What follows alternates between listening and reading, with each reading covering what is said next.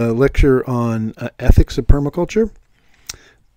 And before we get started with the lecture, I wanted to show you a couple of things you might think about when you're building, when you have to build your project in the makerspace. You could think about building a vertical wall garden, a living wall. And this is one with flowers and vegetables, and there's many of them online. I just thought I'd show you one, and you could think about building something maybe a little more modest for your project. Here's another interesting thing. If you want to walk barefoot through the city, here's a place where no matter where you go, you've got a grassy lawn to walk on.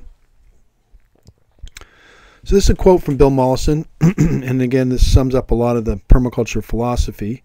Again, permaculture is a system of design. It's not any particular one technique. It's not composting toilets. It's not solar energy. It's the interconnection of all those things to make human habitats that have the diversity and resilience of natural ecosystems. So it's design with nature. And so here's a quote from Bill Mollison. The greatest change we need to make is from consumption to production, even on a small scale. So this is getting away from consumerism and getting more in towards taking responsibility for all those things in our life that we need. So the greatest change we need to make is from consumption to production, even if on a small scale in our own gardens. If only 10% of us do this, there is enough for everyone. Hence the futility of revolutionaries who have no gardens, who depend on the very system they attack, and who produce words and bullets, not food and shelter. So the other person who developed a lot of the original ideas for permaculture was David Holmgren. And David Holmgren was a student of Bill Mollison when Bill Mollison was a professor. He was a kind of professor of ecology and wildlife management, and David Holmgren was his student. And so here's David Holmgren. David Holmgren is still active in teaching permaculture and writing about permaculture. He wrote a book a couple of years ago that updated his current thinking. So here's from David Holmgren. A more current definition of permaculture, which reflects the expansion of focus implicit in Permaculture 1, which was kind of the original book on permaculture. There's Permaculture 1, Permaculture 2, and then the Permaculture Designer's Manual. So the implicit in Permaculture 1 is consciously designed landscapes which mimic the patterns and relationships found in nature, while yielding an abundance of food, fiber, and energy for provision of local needs. People, their buildings, and the ways they organize themselves are central to permaculture. Thus, the permaculture vision of permanent or sustainable agriculture has evolved to one of permanent or sustainable culture. For many people, myself included, the above conception of permaculture is so global in its scope that its usefulness is reduced. More precisely, I see permaculture as the use of systems thinking and design principles that provide the organizing framework for implementing the above vision. It draws together the diverse ideas, skills, and ways of living which need to be rediscovered and developed in order to empower us to provide for our needs while increasing the natural capital for future generations.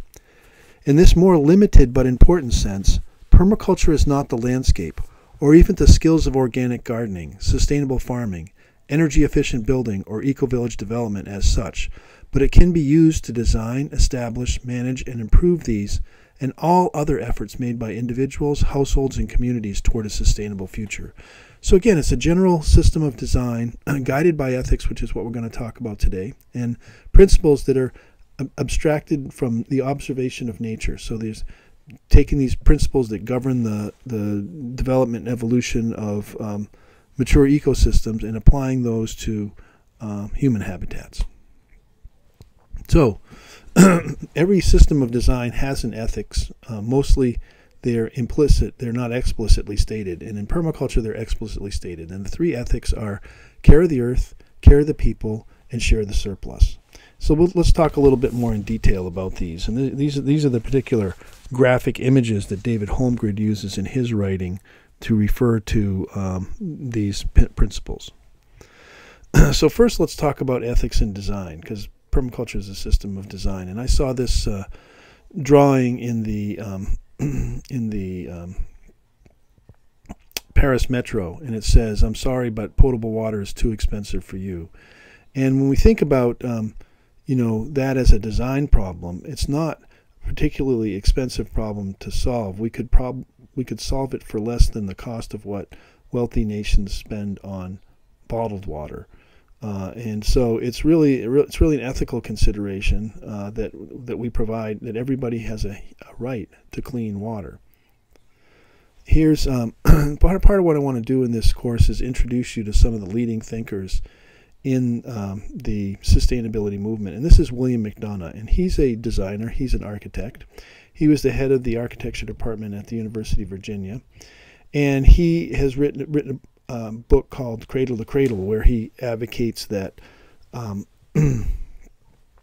we redesign industrial processes so that the output of one system is the input into to the next. And his famous statement is waste equals food. So he proposes two cycles for the materials that flow through our economy and through our lives. One would be a cycle for biological nutrients that continually be cycled into the nutrient and biological cycles of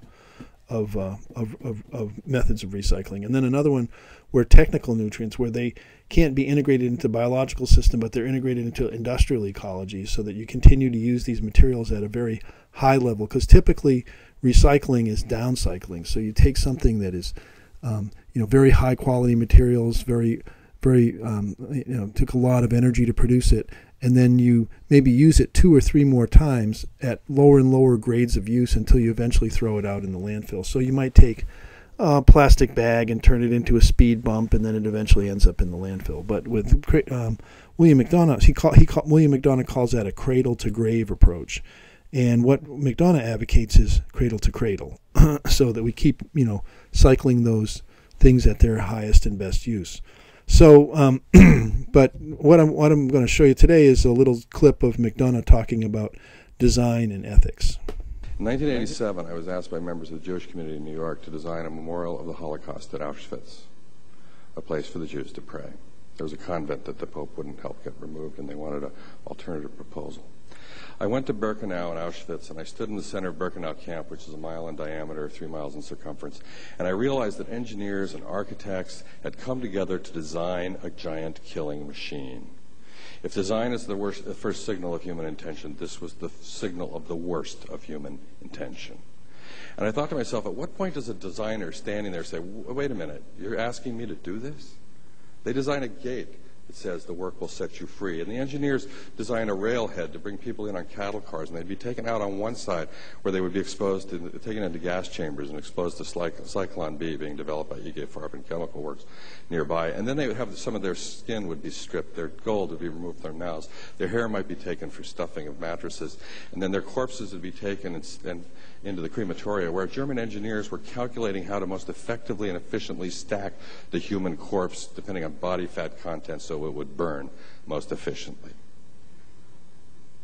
And if you came out on the other side of this car, you were taken to slave labor camp, and you were used for slave labor by Farben Chemical Works.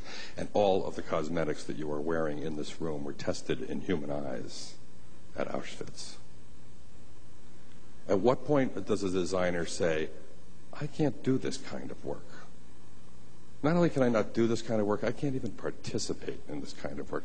Not only that, I can't even condone it. In fact, I have to rail against it. Wait a minute, I actually have to revolt against this. I have to go to war. I have to become a revolutionary. I got back to New York. We were designing Paul Stewart's men's store, and I looked at our specification, and I realized that without being able to do very much about it, I was designing a gas chamber. We're sitting in one right now. These fabrics that you sit on contain antimony, a carcinogenic heavy metal. Don't squirm.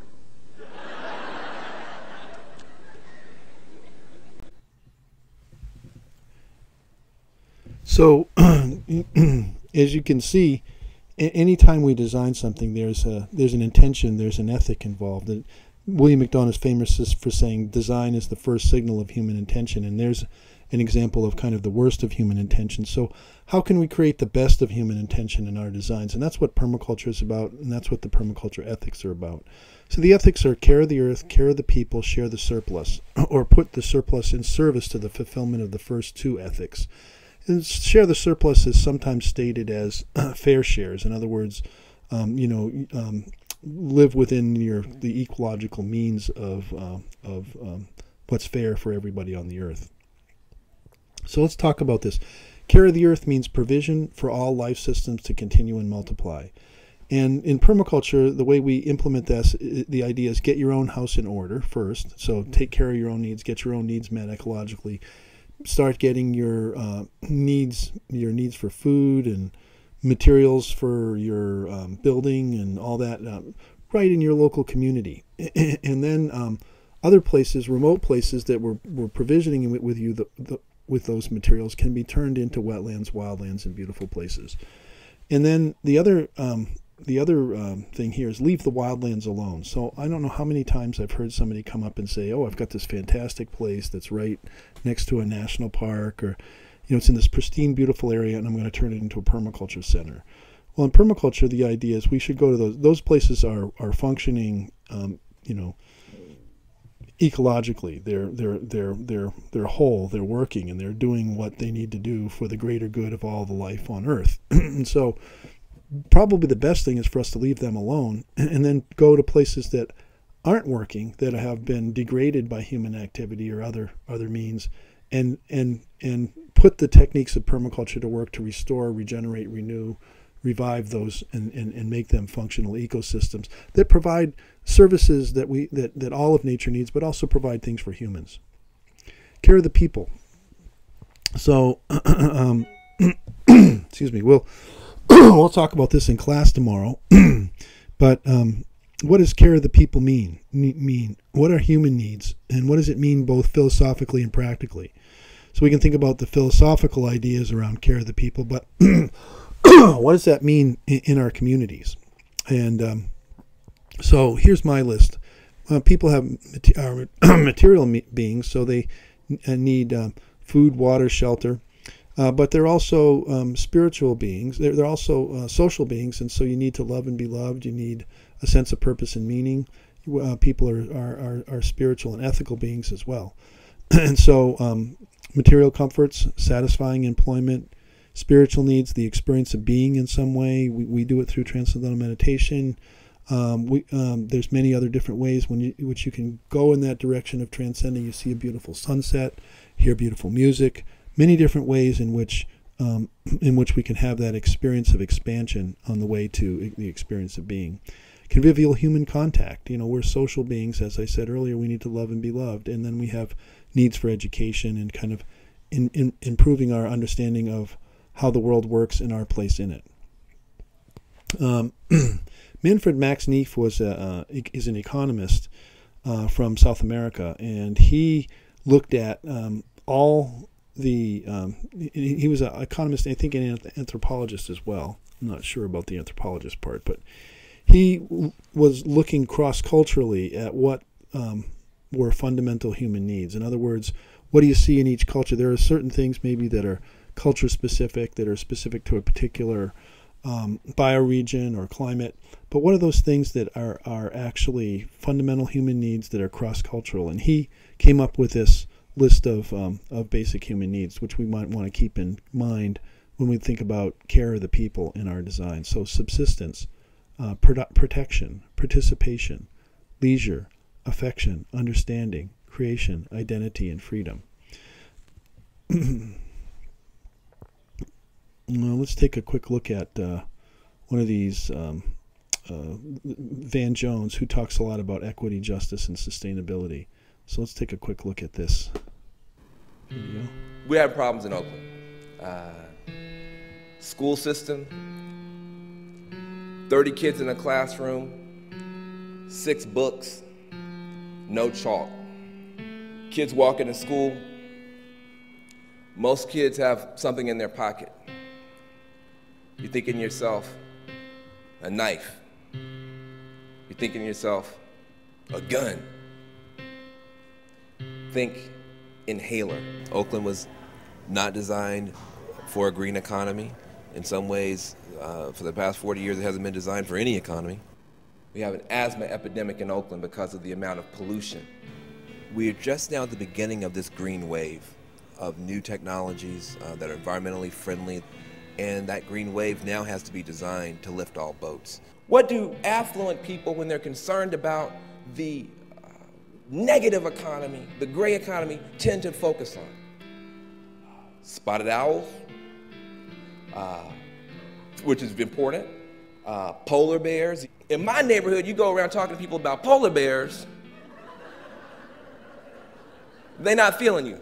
It's easy to say, oh, well, we want to have, factories that don't pollute. Well, where are you going to put them? When poor people talk about, low-income people talk about, people of color talk about the gray economy, we tend to talk about asthma, cancer, Katrina. When you talk about eco-equity, you're talking about building a green economy that's strong enough to lift people out of poverty, where there are real green pathways to work, where there's real wealth building opportunities. Let some of these young African Americans be the people who figure out how to sell solar panels, and let them become the entrepreneurs that actually create whole new markets. We could have solar powered boom boxes and everything else. We can't just keep sending our children away to funeral homes and prisons. We've got to do something. We put forward what we call our Build Oakland Green proposal. Anybody who wants to come and do business in Oakland in a clean way, in a green way, they're going to go to the front of the line. What we're saying is the next big play in the economy is going to be greening the economy, turning away from the suicide economy to a sustainable economy. Let's make sure those communities that were locked out in the last century's pollution-based economy are going to be locked in this new clean and green economy.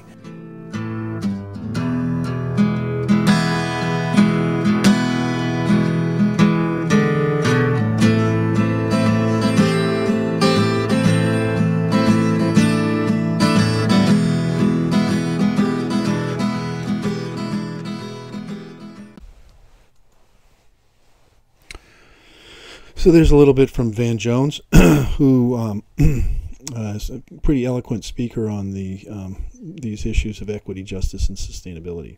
So another ethic, so we talked about care of the earth, care of the people, and now share the surplus. And the surplus doesn't always have to be money. It can be time, energy, knowledge. The idea is once our basic needs are met, we've designed our systems to the best of our ability, we can extend our influence and energies to help others to achieve that aim, sometimes stated as fair shares or living simply so that others may simply live. So here's a little cartoon, that kind of speaks to this idea of live simply so that others may simply live. So here's people standing on their piles of consumer goods. And, the first guy, his is smaller than the other one. It's not me who consumes too much. And the next one, looking down at the one who's little, at the ones that have more, it's not me who consumes too much, all the way up through here. So let's just keep going here. Life ethic, recognize intrinsic worth of every living thing. A tree is something of value in itself, even if it has no commercial value for us. That it is alive and functioning is what is important. It is doing its part in nature, recycling biomass, providing oxygen and carbon dioxide for the region, providing habitat, building soil, etc. And so here is this idea that it's easy to start thinking when you think about permaculture design is that everything is a resource, and that's looking at nature kind of an instrumental way, that the reason that nature is kind of put on is around us for people just to use to get their needs met. But really, whether we find a use for something, everything living thing has its own intrinsic value. So I'm going to play a short audio of Dave Mallett talking about reading an essay from Thoreau that Thoreau wrote about pine trees. So let me just pull that up. Wrong thing.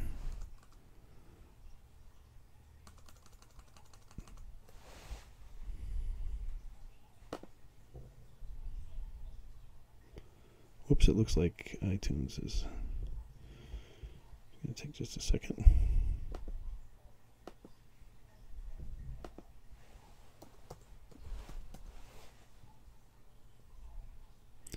Here it is.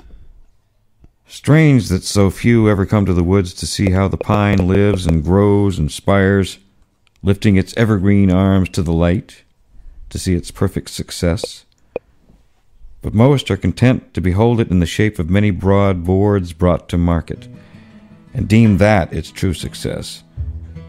But the pine is no more lumber than man is, and to be made into boards and houses is no more its true and highest use than the truest use of a man is to be cut down and made into manure. There is a higher law affecting our relation to pines as well as to men. A pine cut down, a dead pine, is no more a pine than a dead human carcass is a man. Can he who has discovered only some of the values of whalebone and whale oil be said to have discovered the true use of the whale? Can he who slays the elephant for its ivory be said to have seen the elephant? These are petty and accidental uses, just as if a stronger race were to kill us in order to make buttons and flagellets of our bones. For everything may serve a lower as well as a higher use. Every creature is better alive than dead, men and moose and pine trees, and he who understands it aright will rather preserve its life than destroy it. Is it the lumberman, then, who is the friend and lover of the pine, stands nearest to it and understands its nature best? Is it the tanner who has barked it, or he who has boxed it for turpentine, whom posterity will fable to have been changed into a pine at last? No, no, it is the poet. He it is who makes the truest use of the pine, who does not fondle it with an axe, nor tickle it with a saw, nor stroke it with a plane. Who knows whether its heart is false without cutting into it? Who has not bought the stumpage of the township on which it stands? All the pines shudder and heave a sigh when that man steps on the forest floor. No, it is the poet, who loves them as his own shadow in the air and lets them stand. I have been into the lumber yard, and the carpenter's shop, and the tannery, and the lampblack factory, and the turpentine clearing, but when at length I saw the tops of the pines waving and reflecting the light at a distance, high over all the rest of the forest, I realized that the former were not the highest use of the pine. It is not their bones or hide or tallow that I love most. It is the living spirit of the tree, not its spirit of turpentine with which I sympathize, and which heals my cuts. It is as immortal as I am, and perchance will go to as high a heaven, there to tower above me still.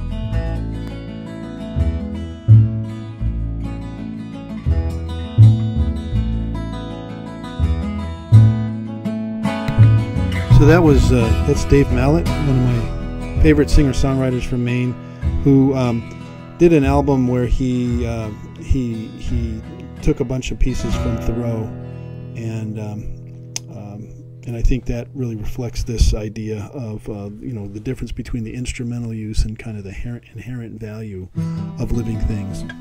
Just need to shut that off. When the chopper would praise a pine, he will come.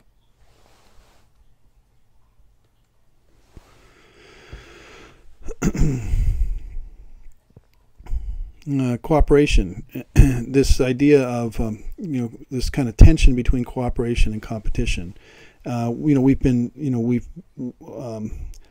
Oftentimes an idea is accepted by a society because it reflects kind of the underlying ethics and principles of that society, and science is sometimes used in that service. And so with Darwin and his theory of evolution and this kind of idea of survival of the fittest, that was something that was very useful to this kind of developing idea of capitalism and market economies and competition. And but the principle of cooperation is at least as important in nature as competition, and it's far more important in human societies. So there's a great book called Mutual Aid, A Factor in Evolution by a guy named Kropotkin. And the mutual aid tendency in man is so remote in origin and is so deeply interwoven with all the past evolution of the human race that it has been maintained by mankind up to the present time, notwithstanding all the vicissitudes of history. So what he suggests is this kind of idea of cooperation is sort of hardwired into people. And Lewis Thomas in his Lives of a Cell, he said, life is cooperative rather than competitive, and life forms of very different qualities may interact beneficially with one another and their physical environment. Even the bacteria live by collaboration, accommodation, exchange, and barter. You're alive because there are billions of organisms inside you that don't have human DNA, and they collaborate with you, the microbiome, the microflora in your gut, and microorganisms that are on your skin, and all kinds of beneficial relationships that we have, even within our own bodies. So, Bill Mollison, we ourselves are part of a guild of species that lie within and without our body. Aboriginal peoples and the Ayurvedic practitioners of ancient India have names for such guilds, or beings made up as we are of two or more species forming one organism. Most of nature is composed of groups of species working interdependently. Prime directive of permaculture, and this is kind of the prime principle, the only ethical decision is to take responsibility for our own existence and that of our children. Make that choice now. Another idea that goes along with this ethical, the permaculture ethics, is this idea of respect for otherness. So what kind of world do we want? Do we want a world that is just completely centered on humans and their considerations, or do we want a world that respects the wildness, that inherent connection to source, that inherent interconnectedness of all of us? So we need to have a radical redesign for this regeneration and renewal, for this respect for the for otherness and things that aren't human. So permaculture, this is the ethics. This is again a David Holmgren graphic, and here's the ethics in the center: care the earth, care the people, share the surplus. And then around the outside are the permaculture principles, which we're going to talk about in the next lecture.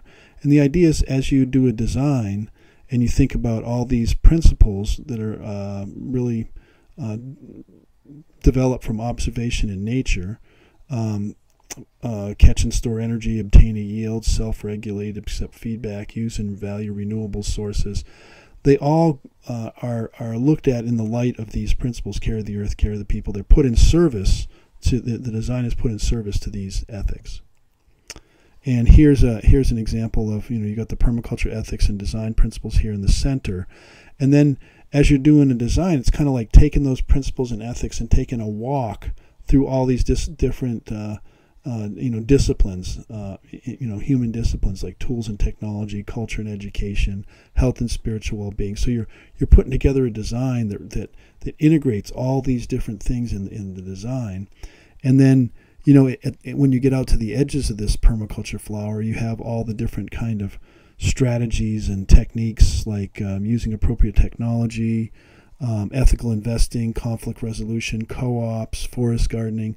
Those are the things that kind of come out of this when you apply the principles and the ethics of permaculture. So here's two quotes we're going to close with, one from Bill Mollison, but in the end the question is not how do we use nature to serve our interests, it's how can we use humans to serve nature's interest. Now, as a designer, I find that question really interesting, and that's from William McDonough, the architect. And from Maharishi, in higher states of consciousness, individual desire becomes spontaneously aligned with the need of nature, the need of the time. So this is, I think, reflected in McDonough's quote here, where he says, how can we use humans to serve nature's interest? And so what Maharishi says, in higher states of consciousness, the individual becomes aligned with nature's interest. And thank you, and this lecture is over.